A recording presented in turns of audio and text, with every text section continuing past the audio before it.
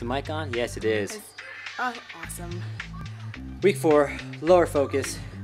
I'm not sure how to think about this one. I mean, way better than yesterday. I think yesterday I think was a mentally tough workout. Today, I was in it mentally, pushed hard. I mean, I was feeling the burn. So still, week 4, if you're not feeling the burn. I was seriously feeling the burn today, although I feel like I did better on the initial squats and lunges and things like that. Held the pulses longer, holding it longer when you just down low and hold it. So that was good. I didn't do the entire time, just longer. And but I was really feeling it towards the end. Whereas a couple times ago, we got towards like the balance ones where you go down and touch the, I don't know, Tony Horton calls them the skis or whatever. Anyway, you just bounce on one leg, touch the floor, come up, bringing you up. I was feeling it big time today, which I haven't. Usually on those ones, I'm just like, oh yeah, this is just like a recovery exercise, and today it was not a recovery exercise.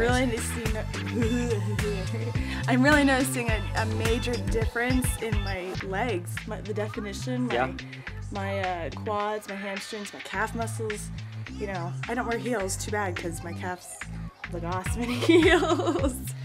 But it was one of those things where yesterday I felt a little defeated because I feel like even if I'm not, doing it the whole time, I have been feeling more mentally stronger. Where, except for yesterday, which, I mean, you have those days, but today, I may not have held everything for as long as I should, but I feel like I won the mental battle of, no, stay in it, you can do it, it burns, but you're not killing yourself, you're not gonna, you're not hurting yourself in a bad way, sort of thing. So getting over that mental barrier. Getting the burn, feeling the burn. Yeah, like he says, don't run away from it.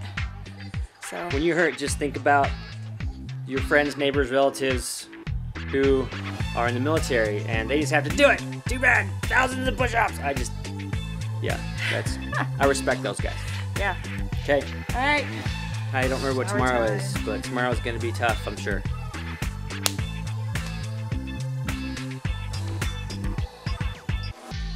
Oh, I almost.